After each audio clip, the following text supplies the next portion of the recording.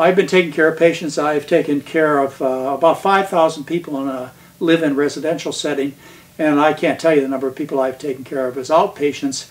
And the results are consistent. In other words, I tell people, if you make this fundamental, great change by the way, if you make this change, you should expect dramatic results.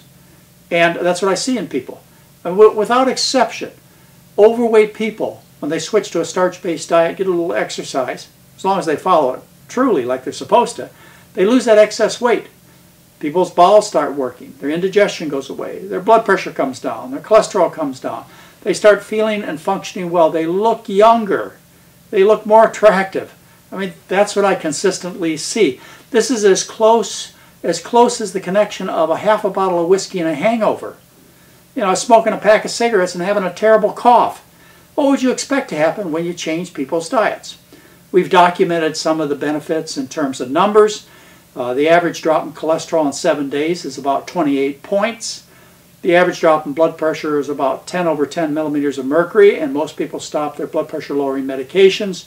We get almost all type 2 diabetics off their medications.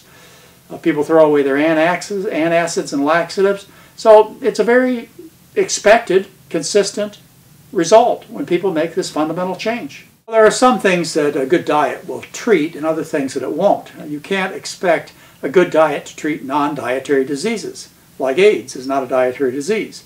Trauma from an auto accident is not a dietary disease. It'd be inappropriate to think that changing the diet is going to be of any major impact on these particular problems. Of course, everybody needs to eat well and be as healthy as possible.